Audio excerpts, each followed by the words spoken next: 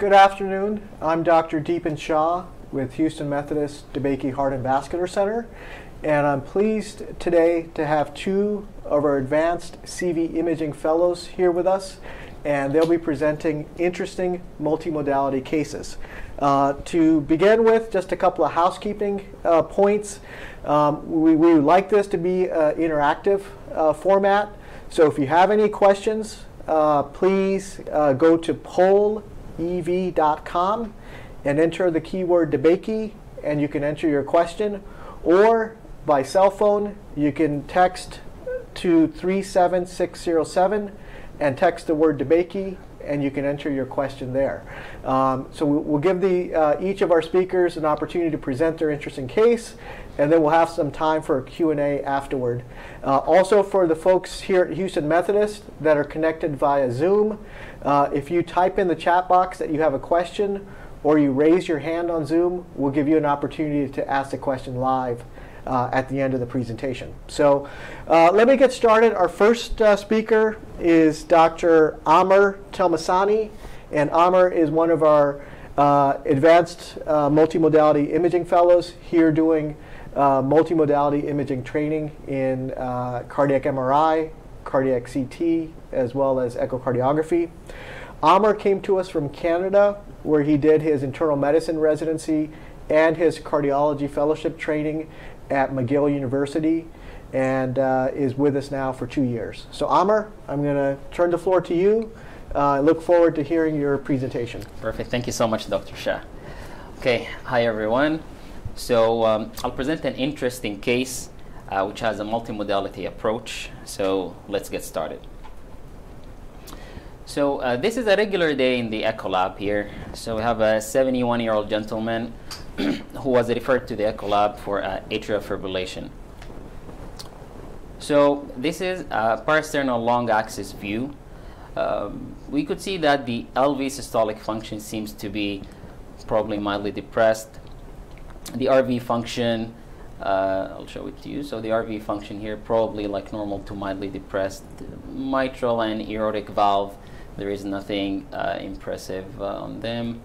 So moving to the short axis, so here we do have some image-like difficulty. We have shadowing here, but this is short axis. This is the LV, the RV, and this is the cut at the base where we see the mitral valve. Again, it's difficult to judge on the systolic function here. Same thing on the apical fourth chamber. So the LV, RV, and LARA. So tough to say because of the shadowing. Same thing here. This is the two-chamber view. And also same thing here for the three-chamber view. And as a standard of practice here at Methodist in the lab, whenever we have suboptimal image quality, we always give LV opacification agent. So that's what has been given. So this is a four-chamber view. We see it better, not the best, but better. This is the fourth chamber, and this is the two-chamber, and this is the three-chamber. So like overall, probably the LV function in the 30s, around let's say 35. And for the septum, it's unclear if there is a septal bounce or not. It's not that clear. So then moving to the Doppler inflows, so the E waves are not high, and we don't see the A waves, which is expected due to the atrial fibrillation. For the tissue Dopplers, the E prime, lateral E prime, we have it borderline low. And for the medial E prime, we see it like it does very well past the 10. So, and that was an innocent bystander, which is a PFO. This is a subcostal view. So overall, it's like a difficult image quality. The EF was coded 30 to 35%. So in this situation where the images are not the greatest and also the EF was low, when in doubt, we need to call for the superhero. And the superhero here, I mean the magnet. So this gentleman underwent cardiac MRI, which showed the following. So I'll guide you through this. So this is a short axis view. This is the LV, and this is the RV. This is the anterior wall. This is the anterolateral, inferolateral, inferior, and this is the septum. And this is the pericardial fat. And also we notice like a unusual structure adjacent to the RV. To judge more into that, we need to have more slices. So moving onward, so this is again short axis view, but this time at the mid cavity where we see the papillary muscles. And we do see this structure here, which could be either like intrapericardial, it could be extrapericardial. So let's move on with more pictures. So this is mid to apical view, again short axis.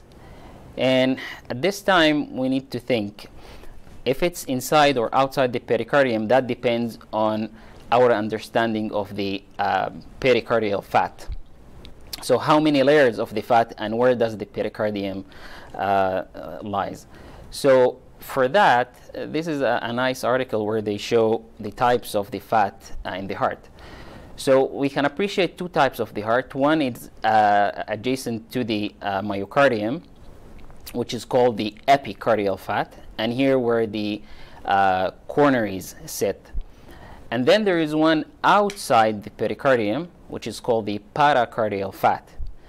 And the surgeon is what's flipping here, like the white color. This is the pericardium. So going back to the same cut, and this is this picture is from the same reference. Sorry. So we see the blue colored, the tagged fat, which is the one adjacent to the heart. That is the epicardium. And the outer one, which is tagged with red, which is here, this is the outer one. And sandwiched between them is the pericardium, which we see it here. So if we do follow the line, so we go here, so it separates to the one on top and the one on bottom, and we can see it here. So this is the visceral pericardium, and this is the parietal pericardium. So this is an intrapericardial structure, and it's most like a localized pericardial effusion. And also, like to confirm that, the concept is the pericardium usually is squished or sandwiched between both layers of fat. So this is the paracardial fat, and this is the epicardial fat. So that's another confirmation that this is an intra-pericardial structure. So another feature to note about this, so it's localized against the RV, and also the density, it does have like higher dark signal, which could suggest proteinaceous or bloody pericardial effusion. So moving on, this is the apical views. Again, it's a localized against the RV. This is the LV apex, and this is the RV. So this is equivalent to the 3-chamber on the echo. So this is the LV. This is the LV, LA, mitral valve, aorta, and this is the RV. Nothing much here. And this is the 4th chamber. This is the LV. This is the RV. So again, we see the same structure, and it could maybe mild restriction of the RV relaxation / it could be RV dysfunction here. And also would like to point out that the innocent bystander, the PFO, we do see it here. We do see like small flow going from the left side to the right side. And the LV function seems to be like on the lower side, but probably not in the 30s. It's around 45, 50 even. So this is a 2-chamber view. This is the anterior wall. This is the inferior wall, left atrium, and this structure here is the left atrial appendage. So an interesting thing is after we see the fat, because as we said, the pericardium is sandwiched between the epicardium and the paracardial fat, the pericardium here looks thickened and even has a much darker signal compared to what we see usually. So this should raise a suspicion of possible calcification. So again, so this is an RV inflow and outflow. So this is the right atrium, tricuspid valve, RV, and this is the pulmonic valve. And to localize the effusion, now we see it more here on the inferior side. So it's anterior and inferior to the RV. So I won't cause you headache with like mentioning all the sequences names, but we use this one to measure the thickness of the pericardium, and the pericardium measured borderline increase around 3 millimeter. And in this sequence, we check if there is acute inflammation of the pericardium. In that case, the pericardium will be filled with fluid, and if it was filled with fluid, it should look bright, as we see the pleural effusion down here. So here we don't see it, so it's more of a specific sign. If we see it, it's there. If not, then we have to look into the more robust methods, which we'll come to it shortly.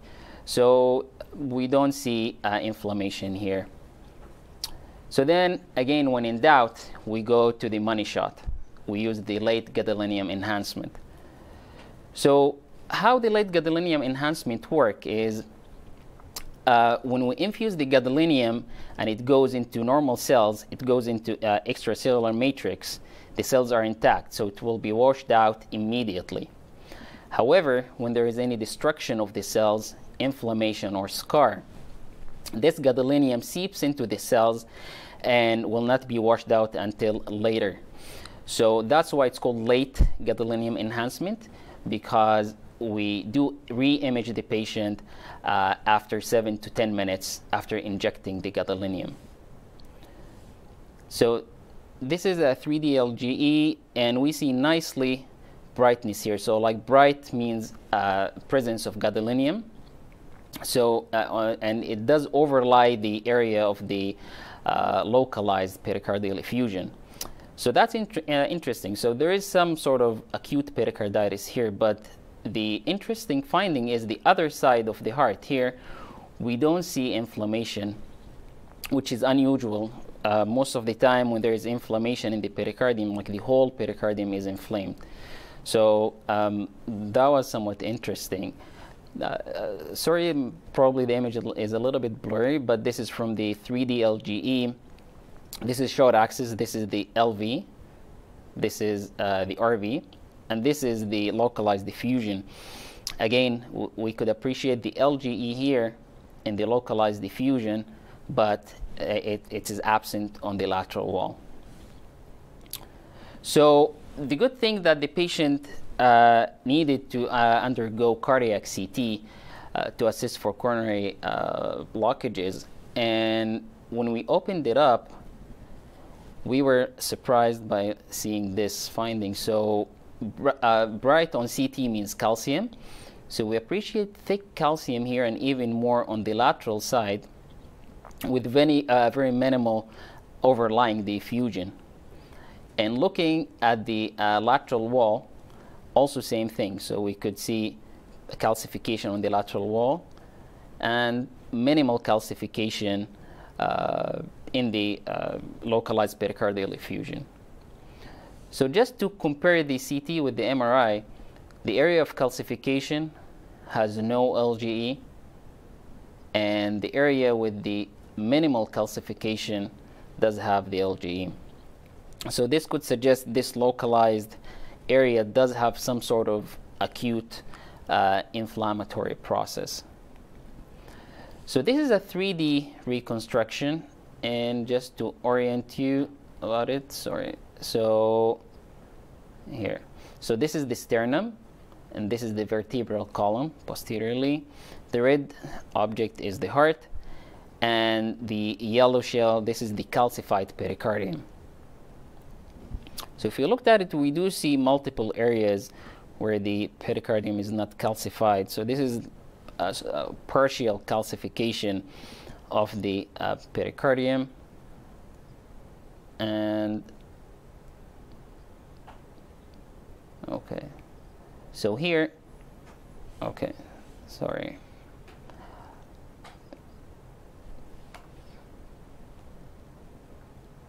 Okay, so What's behind the sternum is the RV, where we saw the localized pericardial effusion, and we could appreciate there is no calcified pericardium behind the sternum, which correlates again with the CT, with the MRI images as well. So then maybe let's have a second look at the echocardiogram. Could this be the calcification? Maybe yes and maybe no. Could this one be also like at the bottom of it? Sometimes we do see these higher signals, but I mean, this might be correlating with what we saw. And here on the at the apical segment, same thing at the apical segment here and here. And then what about this medial E prime, the septal E prime? So we do see it's exaggerated, and at one point it could be reaching even 14 centimeter per second. Could this suggest some sort of constriction? It's unclear. We didn't have a longer clip with the respiratory variation, and that was mainly because of the indication. So the indication was for atrial fibrillation and not for constriction. And that's very important. That was indication matters. But then one could say, how could anyone know about this pericardial calcification before having the CT or the cardiac MR? And I would answer by this. So this chest X-ray tells the story.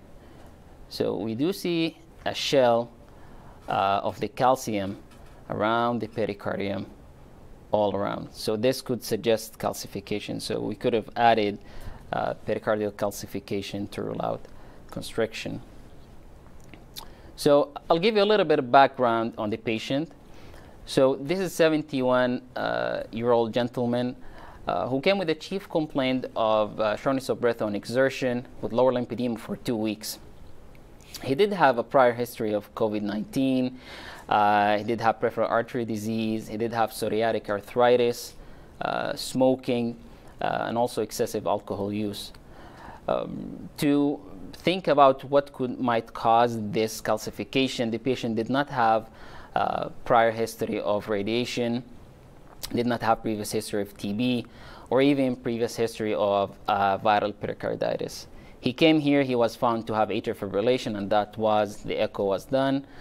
And he's hemodynamically stable, so that also goes against having significant constriction as the patient is maintaining the blood pressure and improving with diuresis. So since I was looking for the ventricular interdependence, unfortunately we didn't have that on the MR again, because the indication was not for constriction. But I couldn't help not to find one of our patients who did have this localized diffusion, just to show you how the MRI could show a neat ventricular interdependence with respiratory variation. So yeah, so next time if you are thinking of constriction, MRI will be like a good modality to do that. So when you see this calcification on the chest X-ray, and also you maybe see this on the echo, and for sure you see this in the MRI, and definitely you see this on the CT, this will definitely be pericardial calcification in an eggshell. Thank you. Great, very nice, nice case, Amr, and I think really highlights multimodality imaging. Again, if we have a couple minutes, we can take some questions from the audience. If you go to pollev.com, enter DeBakey, or text DeBakey to 37607. Also, if we have any folks from within Houston Methodist on Zoom that want to ask any questions, please raise your hand or type in the chat box that you have a question. While we're waiting for that, Amr, let me ask you to start off with. I guess the big question I think is going to be from a patient management standpoint. Right. How would you manage this patient? It's true. So it's a tough decision, and it should be a multidisciplinary discussion.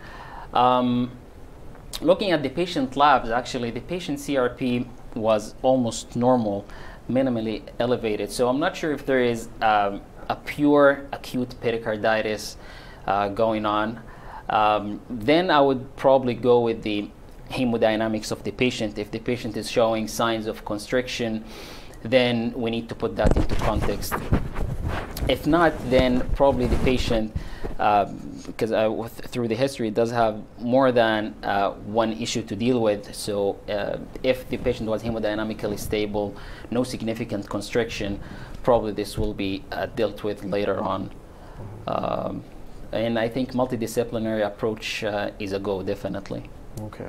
And the reason I ask actually is interesting. I'm on the hospital service this week, and he's a patient I just picked up yesterday. So this is kind of a case in real time, and we're still trying to unfold his management. And I think one of the points you raised is obviously he's got a variety of other issues as well. There's some GI bleeding issues and other things. So this adds an additional layer of complexity to it.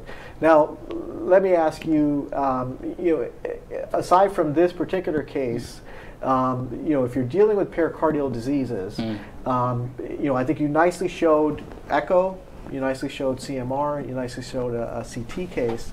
Maybe if you could talk to us a little bit about what you think the strengths and weaknesses of each of the modalities are when it comes to pericardial disease, to kind of help people put into context when would you get one test versus the other. Perfect. Very nice question, Dr. Shah. So if we start off with the echo, for the echo, it will be difficult to show the calcification, but the echo is really good in terms of showing the ventricular interdependence. That's one. Second, there are more than few signs actually to suggest constriction. For example, you have the medial E prime exaggerated more than the lateral. You could have restrictive E wave velocity, and also for the diastolic reversal in the hepatic veins. So from that perspective, we could suspect constriction based on the echo, but then the question is there acute inflammation or not? And the echo cannot solve this question. For that reason, the next modality will be the MRI, and as we showed nicely here, having the late gadolinium enhancement would give us this important information that there is inflammation in the pericardium or not. And while having that would aid the treating physician in giving non-steroidal medication for the treatment. And lastly, for the CT, as we showed, so MRI is good for the inflammation, and it could show the interdependence, but the weakness is in terms of the calcification, as we saw here. We didn't pick it up very easily, but with the CT, it was like immediately with the first shot. So to assess pericardial calcification itself, I think the CT stands out in terms of that. Okay. So I think, yes, I mean, I think it really seems like echo is great for the physiology. Right. MRI is good for looking at the inflammation of the pericardium, and CT I think is ideal for calcification of the pericardium. We've got one question here. Somebody texted in. It says, why do you think the patient did not have constrictive physiology? It's a good question. So I'm not sure if that's because when we looked at the CT, maybe with the 3D construction, multiple areas of the heart were not calcified. So maybe that was compensating for it. Probably, if I would like give it a thought, that will be my thought. Yeah. And I think, I mean, to be honest with you, I mean, to address that question, probably a good right heart cath might be useful in this patient as well, to really look for evidence of constrictive physiology. Was there a question also from Zoom? No. Okay. All right. Okay. So I think I think you highlighted very nicely how different imaging modalities can come together, and I think really pericardial disease I think is it's an area that I think we're still learning more and more, and I think it's a complicated disease process, and I think this is a case. This highlights very nicely the advantage of using multimodality imaging to try to solve patient management questions. For sure, absolutely. Okay. All right, so why don't we... Dipan, may I make a comment? Sumin, yes, go ahead. Yeah, the calcification in pericardium seen in the CT is very sensitive, but it's not very specific. Okay, so you can see a lot of calcification, but doesn't mean automatically the patient is going to have constriction. As a matter of fact, most of the patients do not have constrictive physiology, even with a lot of calcification in the pericardium. So it's important to know that.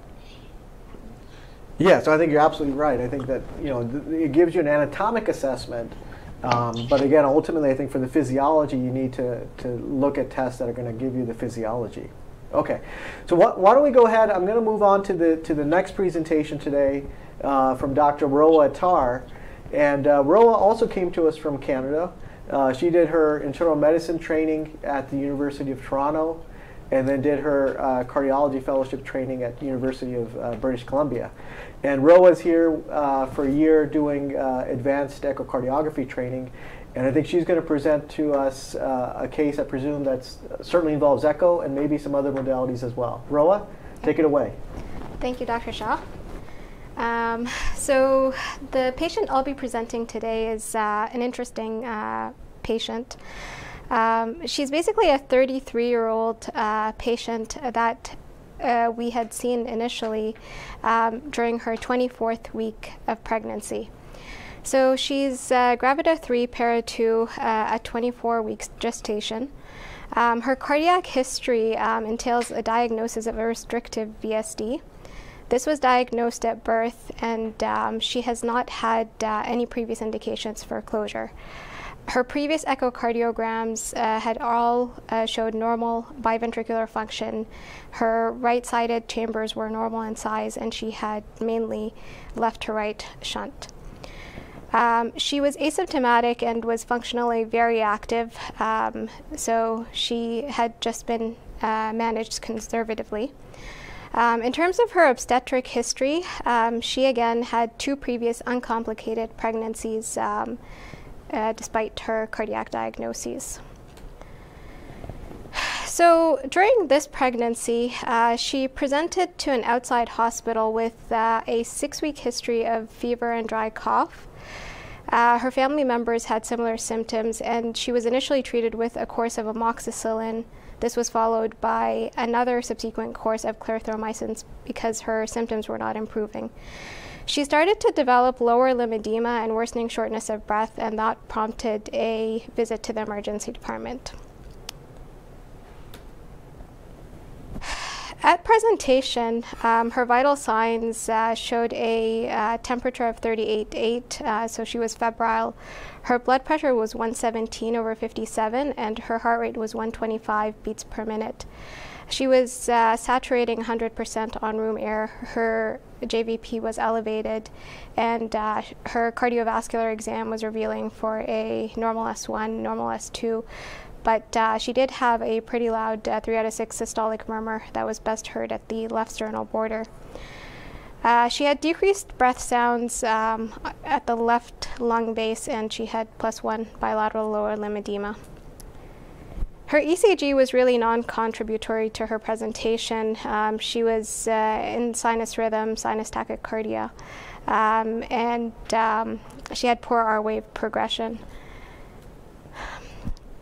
Her initial laboratory investigations had shown a white blood cell count of 9.2.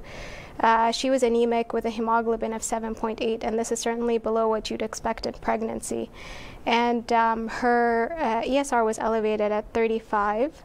Her NT-proBNP was also elevated at 522, and initial blood cultures had grown Streptococcus viridans, and those were from the hospital she was transferred out from. Just given the context of her symptoms, she was also swabbed for COVID-19, influenza, and both were negative. So this was her initial echocardiogram. So we're going to start off with the parasternal long axis, and what you can see here is so her RV size appeared like it was slightly dilated. We can see a mass that is attached to the right side of the ventricular septum, and I can perhaps convince you that there's a disconnection here, which is her VSD.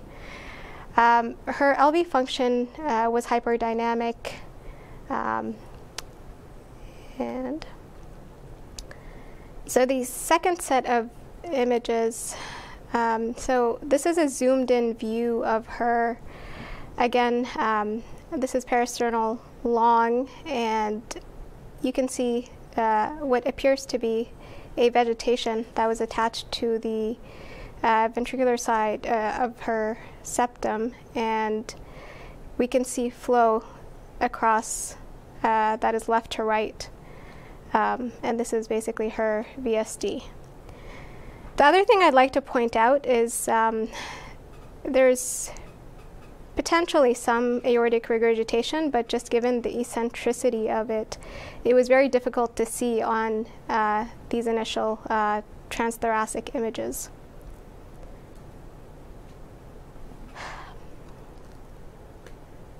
So this is the view of the pulmonic valve, and again here, even on the pulmonic valve, we're seeing what appears to be another vegetation or a potential vegetation.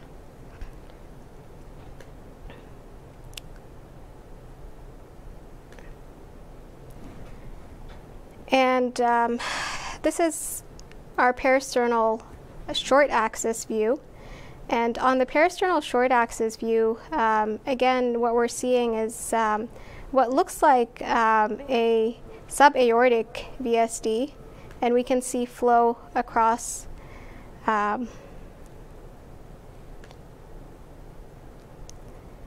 this is just another color compare image of the pulmonic valve, and we're again seeing that this patient has potentially mild pulmonary regurgitation with what looks like, again, another vegetation. So to give everyone a sense of her LV function and chamber size, both chambers appeared dilated, both LV and RV. The left ventricular function was preserved, so was her RV function. What was interesting was on Dopplers of her aortic arch, we were able to see holodiastolic flow reversal, which prompted us to think that she probably had more than severe aortic regurgitation, and this needed to be investigated further given her subaortic VSD. So this is a 4-chamber view of her cardiac MRI. So what we can appreciate here, so we can see that she has a pericardial effusion. Both chambers are dilated, and her LV function appeared preserved. So this is a 3-chamber view, or a long axis view of and basically what we're seeing is significant aortic regurgitation, and I think we can all appreciate that here. But what we can also see is we can see a prolapsing segment of whether this is one of the coronary cusps or if this is an aneurysm. It's a little unclear on this MRI, but we can definitely see left to right flow or shunting across her VSD as well.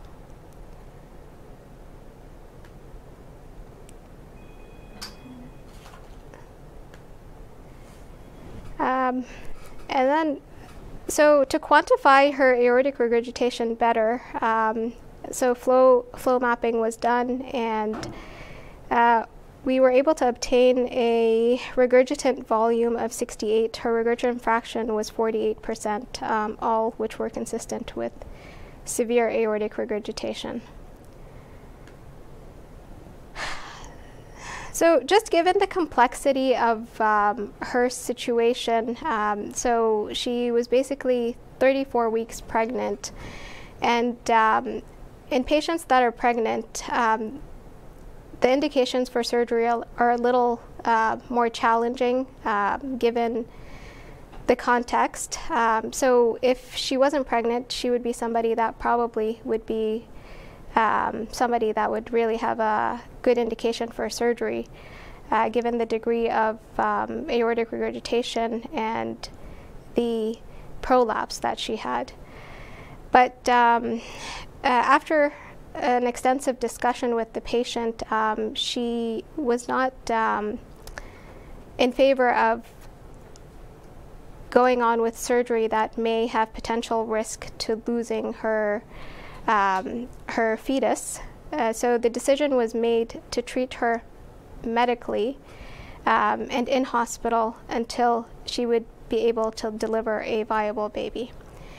So she was basically admitted in hospital and spent close to 2 months in hospital with very careful medical management and just close follow-up with serial transthoracic echocardiograms. So this was her repeat transthoracic echocardiogram. And here I think we can all appreciate, so the AR is very eccentric, it's posteriorly directed, and we can see this prolapsing. We can't actually see the right cusp there. And we can see the vegetation is still there. And this was despite her being treated with appropriate antimicrobial therapy for her infective endocarditis.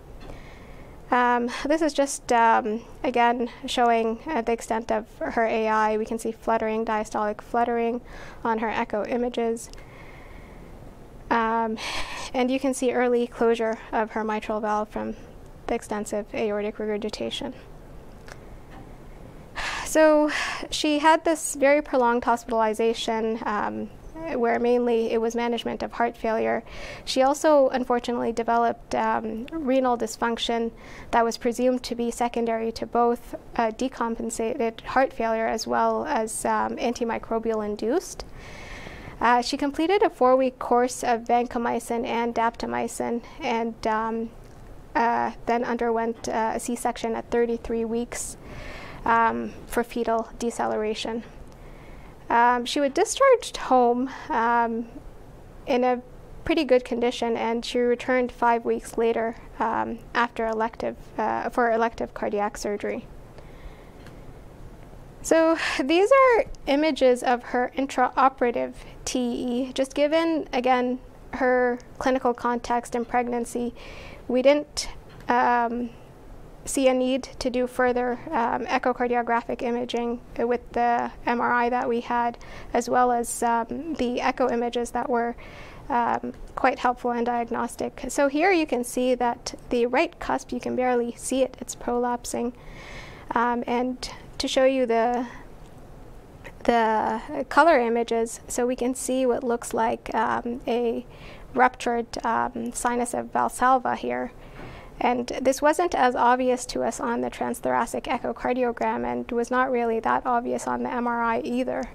So this, again, I think highlights the importance of multimodality imaging, where every one of our imaging modalities is likely to provide a useful piece of information in terms of mechanism and etiology of this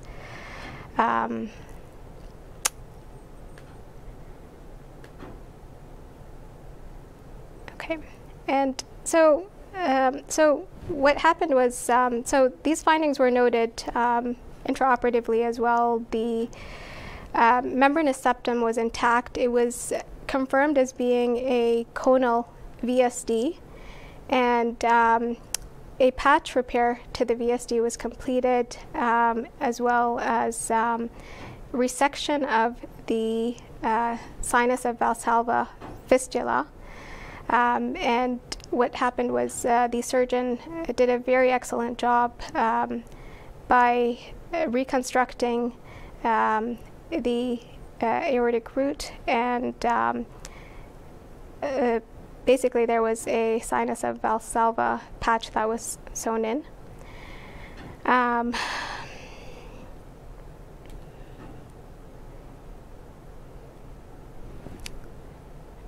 So in terms of post-operative course, the patient did well post-operatively.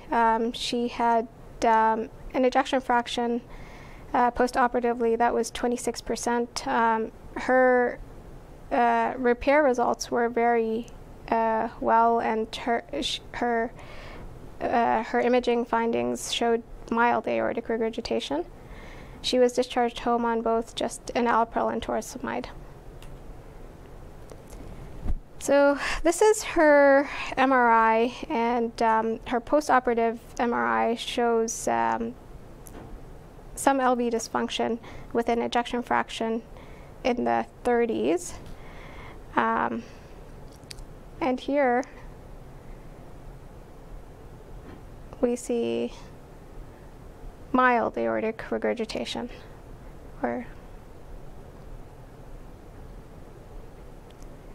and the pulmonic valve, interestingly, didn't really show any vegetations. So what we were seeing on the echocardiogram was probably just a cut of the original vegetation that was seen on the ventricular side of the septum.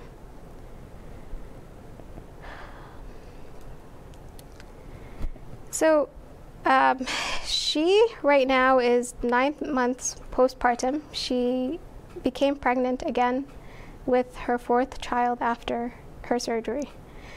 So she was followed up very closely given her high-risk pregnancy, and she had a very uncomplicated clinical course, tolerated her 4th pregnancy very well. Her most recent echocardiogram shows a normal EF that's hyperdynamic and mild AR, and she's done very well. So I just have a few slides. Sinus of Valsalva aneurysms are very rare. The true prevalence of sinus of Valsalva aneurysm is really unknown. The estimated rate is approximately 0.1% or less in the general population. And of congenital defects, they comprise about 0.1 to 3.5%. Untreated sinus of Valsalva aneurysms portend a really poor prognosis, and in one report, this was a life expectancy of less than 1 year.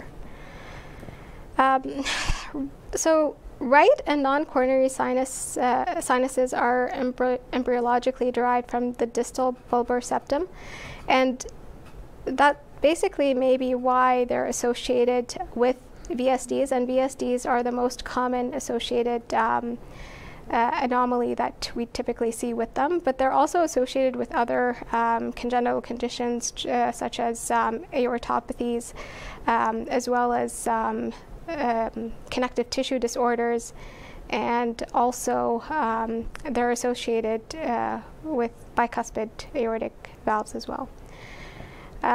So the left sinus is less frequently affected by congenital lesions because it doesn't arise from the bulbar septum, and it usually has a more benign course clinically than the rest. The role of transthoracic echo. So echo is helpful in identifying which cusp the aneurysm may be located at, and it may help us identify, where it's likely to rupture, but other imaging modalities are also just as useful. So what our patient had was this right, she had an aneurysm of her right sinus of Valsalva, and we were seeing flow into the RVOT. So this is a statement paper that was put out by the not ASC. It was a statement paper that was put out by a group of multimodality imagers, and what they had recommended was transthoracic echocardiography be first line in terms of imaging. Echo would be very helpful in identifying the type of aneurysm, and it would also be helpful in terms of identifying other associated congenital anomalies that may be associated with the SVA. And it also would be helpful in identifying complications related to the SVA. When transthoracic echocardiography doesn't give us a clear-cut answer, or we're likely to need more anatomical definition, then transesophageal echocardiography may be helpful in helping identify again a more clear mechanism. We are able to get better resolution with TEE, especially of the aortic valve on long axis at about 120 degrees or so. And then if we're having difficulty finding an appropriate answer, or if we need more help in terms of clinical management, then both cardiac CT as well as cardiac MRI would be helpful. So cardiac MRI, like in our patient, it was very helpful in quantitating the severity of aortic regurgitation. The other caveat with our patient is she was pregnant, and pregnant patients, obviously we want to avoid radiation, but that's not to say that CT is prohibitive in pregnant patients, because it's still, we know it's pretty safe. But CMR would provided the exact same answers we basically would have needed otherwise. And the beauty about quantification and flows is that we actually don't need to give gadolinium, which is the thing that has really not been studied in pregnant patients, and we're really unsure of safety of contrast agents there. And if we need to further characterize coronary anatomy along with aortic pathology, so if we wanted to get aortic diameters, or if we needed to, again, obtain further anatomic assessment, then cardiac CT or cardiac MRI would both be useful in that regard. So by the same authors, they put out, again, a summary of essentials that that should be looked into when we're assessing sinus of Valsalva aneurysms during follow-up and surveillance. And basically what they had recommended was that we should be obtaining aortic diameters, so aortic annulus, sinus of Valsalva, ascending aorta, and I think most of us do this in our labs. The other thing is they recommend that we look for the origin of the SVA as well as the diameter of the SVA and the growth rate per year. They also recommended looking at adjacent chambers and structures to see if there's any evidence of compression. And again, if there's any evidence of rupture, like our patient here, then it would be helpful to look at that. And for intracardiac shunt quantification, although CMR would also be helpful there, and it's probably more accurate, and to look at aortic valve morphology and cusp number. And I'm just going to conclude with, so the biggest study that looked at these SVAs is really, it's an experience of a Chinese population. They had 212 patients, and that's probably the largest I've seen in a series of patients that had SVAs, just given the rarity of this diagnosis. And the sensitivity and specificity, as well as accuracy of transthoracic for diagnosing SVAs, was 93%, 99, and 98, respectively. They had a high proportion of missed SVAs, and that was 77%, but those were mainly they were SVAs that extended into the RV through a VSD. So transthoracic echo basically diagnosed all complications within their study.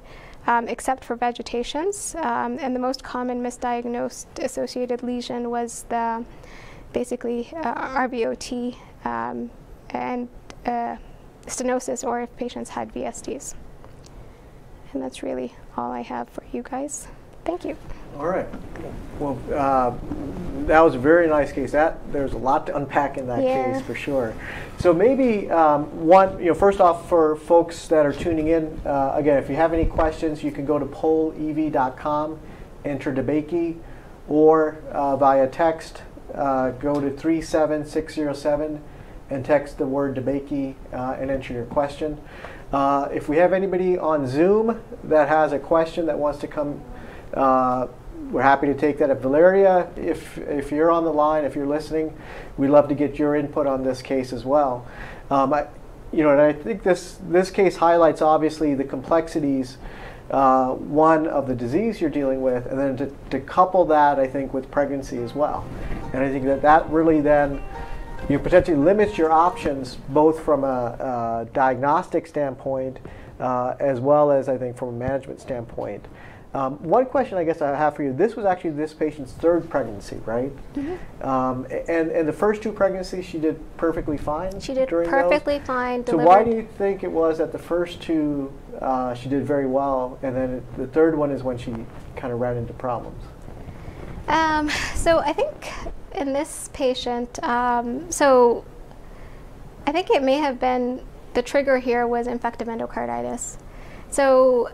So yes, SVAs are, I talked about congenital SVAs, but I just don't know if this was potentially a SVA that was caused by infection, or if it was infectious in origin, and that may have led to that prolapse.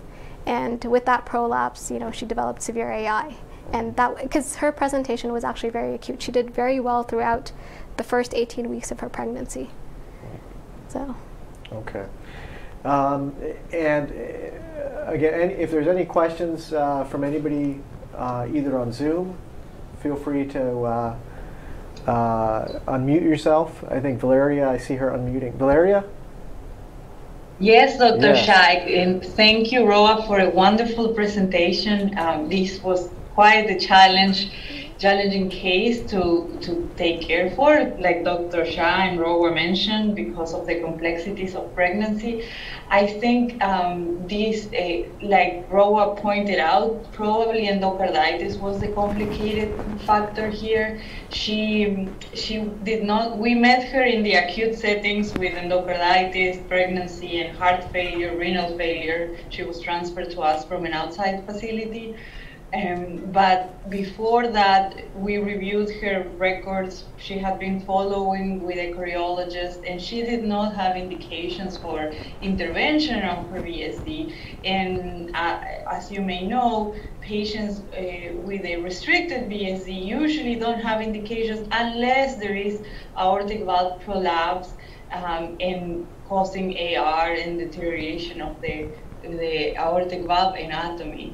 I think in this case what happened is with the infection led to perforation of the right aortic cusp and worsening of the prolapse of the aortic valve, leading to acute severe AR, and that's what caused an increase in LVDP and acute renal failure and so forth. But I think this highlights that during pregnancy we need to think what are our tools to accurately diagnose these patients, and not shy away from studies like MRI when they're clinically indicated and can lead to a change in the clinical decision. Great. But wonderful presentation, Rowa. Thank you for putting it together and sharing with everybody. All right, so I want to thank both Rowa and Amr, I think, for some very nice presentations today. And we will resume again next week. We'll have a couple more interesting case presentations from our multimodality imaging fellows. So thank you all for tuning in today, and we'll see you again next week.